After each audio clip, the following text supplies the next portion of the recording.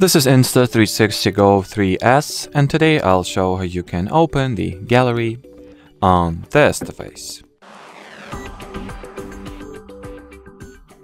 So first, take your action pod, open the camera preview, and from the left part or from the left edge of your display, swipe to the right. And here is your gallery, so you can scroll through the media files or videos and photos you have created.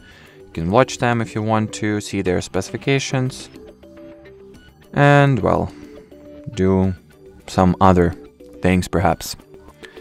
You can also do that through the phone app, so open the Insta360 application and open the album section. And here are your recordings as well. And well, as far as this video goes, that'll be it. So should you have any further questions, leave them in the comment section below. But as for now, thanks for watching and bye bye.